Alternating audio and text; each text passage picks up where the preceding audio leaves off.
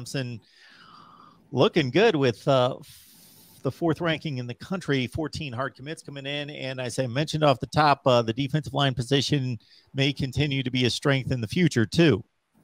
Yeah, you know, it's been a record-setting month for Dabo Swinney.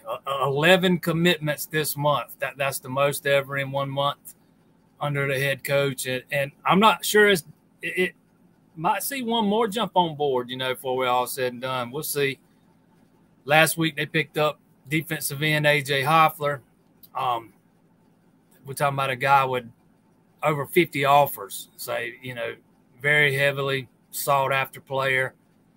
Strong Ohio State lean for a long time. And I got to talk with him for a few minutes one night last week, and I asked him when the momentum and, you know, really started to swing Clemson's favor. And he said it was on that second visit. He got to meet the president of the university, Jim Clements, and he gets in there, and the president had watched his film, knew all about him, and how invested he was in the program. He said he didn't get that same vibe from any other program, and he kind of knew from there. Made a few more visits after that, brought the parents a couple of times. The grandparents came on the last visit, if I'm not mistaken, which was the big official visit weekend earlier this month. And, you know, Clemson just ended up being the team to beat.